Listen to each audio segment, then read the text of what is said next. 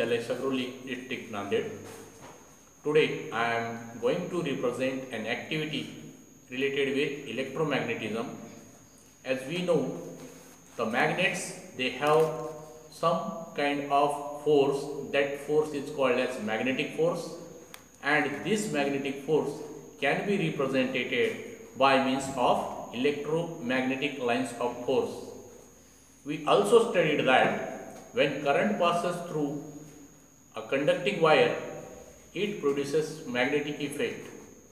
Taken into consideration this, a British scientist named Michael Faraday, he thought that if reverse is done, means when a magnet and its magnetic force, if it changes in relation with a conducting wire, what will happen? So to demonstrate that, he carried the experiment which I am going to represent here. Now I have taken one galvanometer.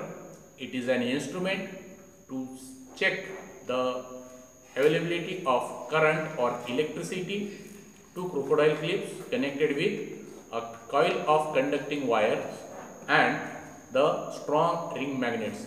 Let us see what will happen when the magnet is moved through this conducting wire coil.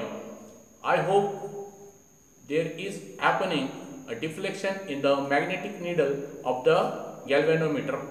This shows that when the magnetic lines of force, they are cut, they produce or they introduce an electric current in the conducting wire.